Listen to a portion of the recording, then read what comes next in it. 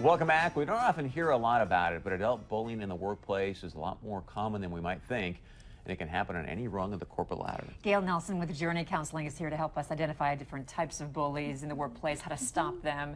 Good morning. Morning. This is more common, like we mentioned, more common than we think, right?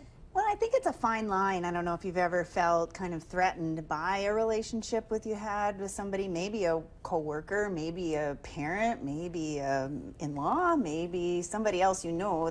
You maybe experienced that sense, you get that threat, that feeling when somebody's crossed a line and that behavior is overly aggressive. It happens, I think, yeah, like that. People get really pushy on something and then you end up feeling bullied by that. So what do you mean exactly, like when they cross the line, like and how they're talking to you, if they're yelling, aggressive actions? Well, I think it's a sense people have, and here's what I've noticed too, is that people maybe have a different threshold of what that feels like. Because sometimes, especially in the employee assistance program benefit that I do, sometimes an employee will feel like a supervisor who's just giving them performance information. You need to improve this, you need to fix this, you need to get here on time, is being a bully.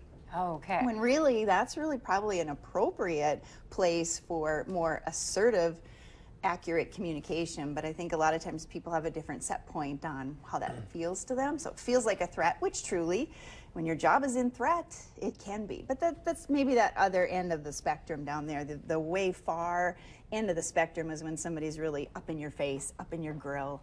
You know, that sense like, back off, wait a minute. So there's that sense that people are crossing a boundary. Is there any way to sort of objectify it? Because what I'm hearing from you is it's pretty subjective. Well, I think if we were watching a scenario, we'd probably be able to pick out what that behavior, when that person crossed the line. People can be discussing and talking, but when somebody kind of goes over that line, I think we probably would have a pretty fair, reasonable person standard about, nah, that was too much. Yeah. So does that include like swearing at people, loud voices?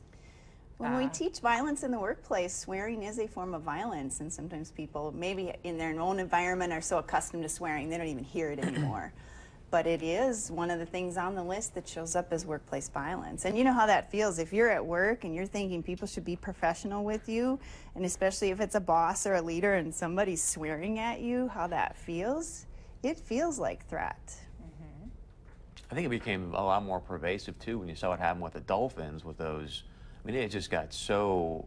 Did you see this story? Oh, which one? Remember they were texting each other and the guy was using derogatory terms for him, and it's Between just football players. Right. Yeah, and you think, okay, here's two grown 300-pound men. They don't get bullied, but again, it's a lot more pervasive maybe than.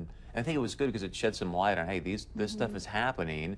People need to be more aware of it. Yeah. And maybe we've started to look at things that feel like hazing, and maybe that's acceptable. But I think we're pulling some of that back into regions that are more about civility and professional, and still getting your message across, but doing it in an appropriate professional way, especially at work. Okay, so when we come back, we'll find out more about how to do that in an appropriate way, and what steps you can take, the route you should go when you're trying to stop a bully in the workplace. All right, much more with Gail Nelson when we come back.